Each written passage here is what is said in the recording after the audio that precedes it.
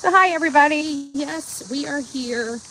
We have it was almost a week tour. We're just about to the end of our tour on this, covering some cases. We were planning on coming here and doing another case, but then Layla Santinello came up.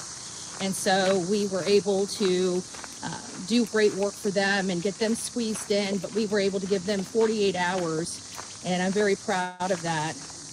I'm really proud of the work that we were able to do. And now we're here in Maryland. Um, and it's kind of weird because we had planned on coming here and then the DNA match. And so now we're out here. I've got a whistle. I've got a safety whistle. I've got this, this extension, my handheld tripod